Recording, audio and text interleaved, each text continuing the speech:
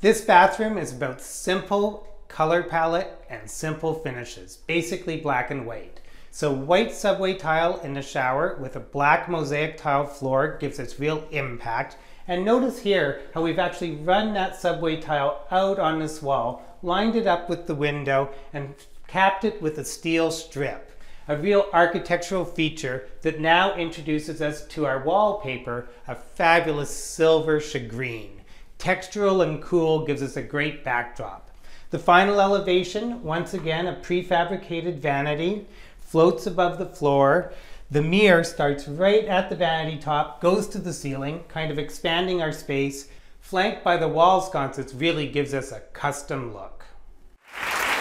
Very good use of space there, Eric. And you have to be careful in a bathroom because you often don't have a ton of square footage. So you have to be smart about your accessories. So if you were starting something from scratch, you're working with a designer like yourself, there are a lot of things you can suggest that can make your bathroom look top-notch. And we're really all about the details. Those were prefab vanities. We bought very inexpensive faucets. Yeah. But then when it came to the accessories, we really took our time to match the actual style of the faucet to the accessories. So there was a cylindrical faucet in there, so we used cylindrical bath accessories. This is a toilet paper holder. This is a very nice one because it actually just flips up and you don't have to have any springs or anything. Oh, you don't have that boing when you take the toilet paper off and it goes across the room. That's awesome. So then if you're using the cylinder, we do the hooks in the cylinder so that you're matching your theme throughout. So the towel bar that matches that has that same tubular look. Yeah. Whereas if you bought a very square faucet, you might want to go to something way more angular like this. So it has a square plate on the back that matches your handle. Right. Now, any of these accessories, if you're planning your bathroom and building it, you need to put blocking in the wall behind the drywall. So that's something to know beforehand if you are doing your bathroom from scratch. You should figure out with your contractor before he puts the drywall on any place you're going to put a towel bar, any place you're going to put your toilet holder, so that you actually just put plywood behind there and then the kids won't rip them off the wall. Got it. Or your drunken friends are actually really bad. It happens. And you don't want that happening. So I have to say that we actually have kind of abandoned the towel bar.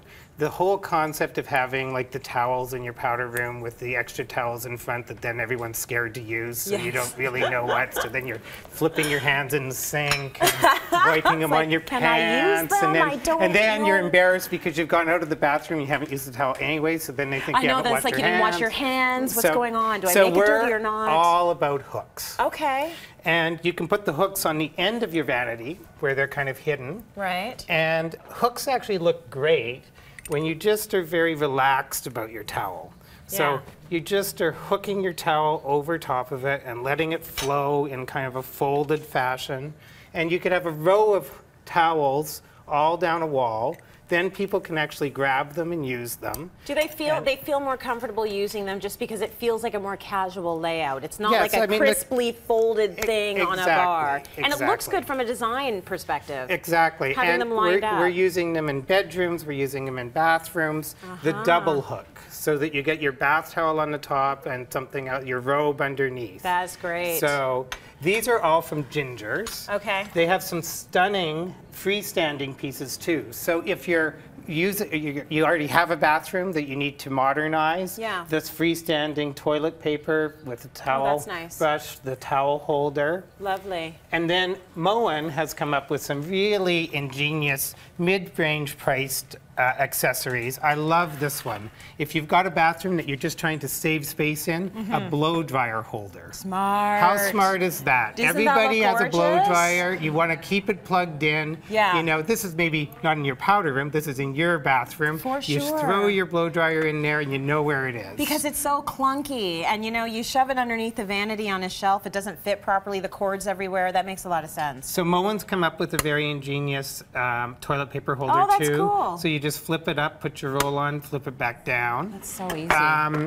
Beautiful lighting. Yeah, I love this. Really lovely quality chrome. Yeah. And they just have a lot more design integrity than a lot of the things that you get just from standard home hardware. Okay, how about these? So you feel like you're in a well, public I think restroom that's or at really the gym. ingenious. This is so cool. you know that you don't have a shampoo niche. You can't actually blow a hole in your wall. Yeah. So at least instead of having your shampoo on the floor, you put your shampoo and conditioner in these. You bolt it in through the tile, and then you can always put a little sticker on them if you want to say what brand it is or whatever. Or just fill them up. Go to the hotels, get all the free little samples.